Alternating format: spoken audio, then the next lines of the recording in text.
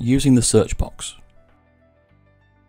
The search box at the top right of the screen will help you get quick access to any page that you're allowed to access through your department's menu.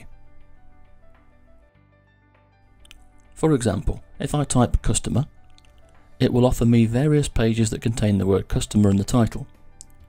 I can expand this results box to see more of the various pages that it is offering me a choice from.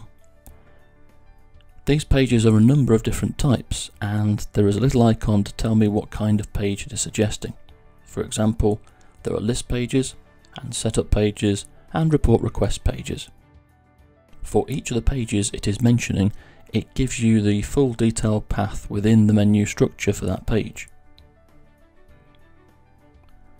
So here, if I want to view the customers list page, I can click either the word customers or its actual path.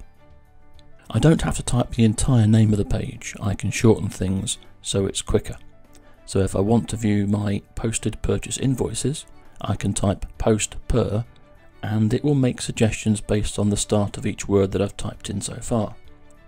I can then gradually narrow things down, so posted purchase invoices.